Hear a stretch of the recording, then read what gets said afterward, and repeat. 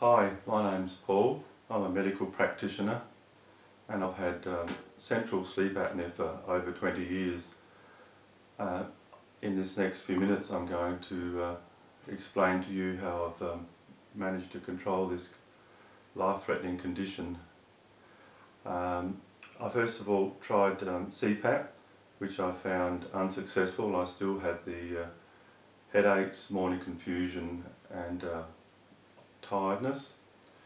I also discovered that I would still wake up not breathing, and in fact I would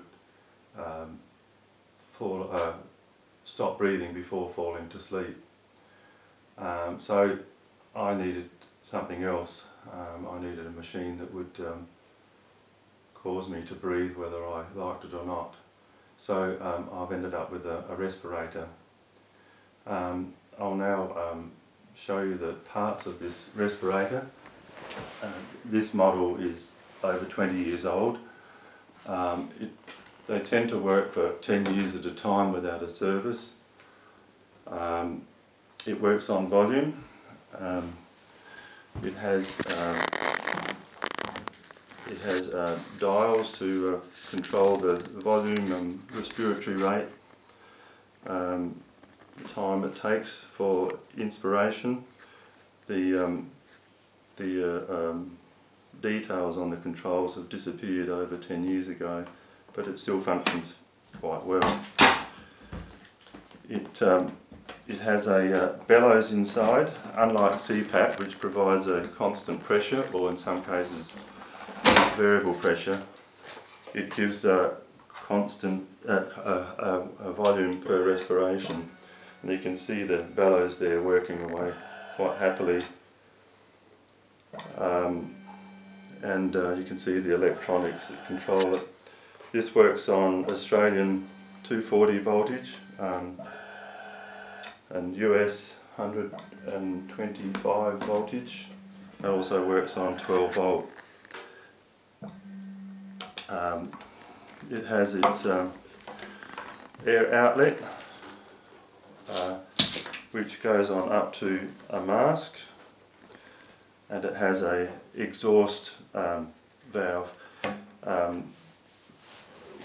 When this machine comes from the factory, the exhaust valve is up near the mask, but the exhaust valve is noisy and produces condensation, and will certainly keep you awake at night. So you need the exhaust valve away from you, preferably down near the floor.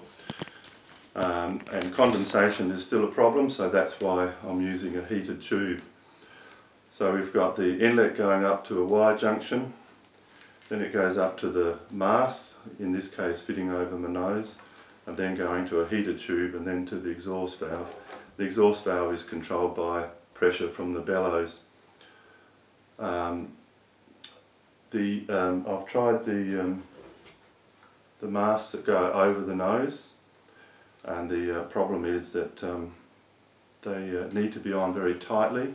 Any leaks with this machine and you will not benefit from it. And I've found that the mask that fits just over the nostrils is ideal, far more comfortable with far less leaks.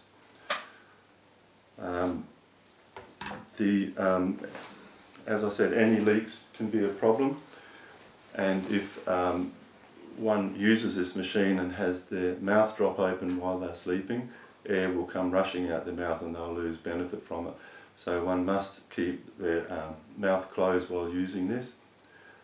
I've had to devise my own chin strap because I could not find a commercial one to do the job. The chin strap that I've designed is made from a baseball cap with the visor removed. Here it is here. It has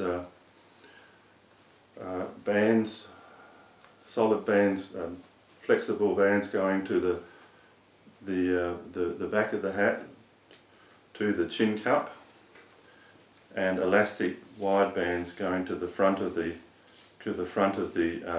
hat. The cup has been made to fit my chin, which I produced by using plaster of Paris. So I've had a plaster of Paris mould made to suit my chin, and then I've had the reverse mould made over the top of that. Then I've acquired some low melting point plastic from my local orthotics department at the hospital, and this is then heated to boiling point, put inside the first mould, and the second mould is clamped on top of it, and then you end up with something that fits exactly on your chin because it's moulded exactly to your chin. And that's what this cup is here. I'll just put this on to show you how it fits.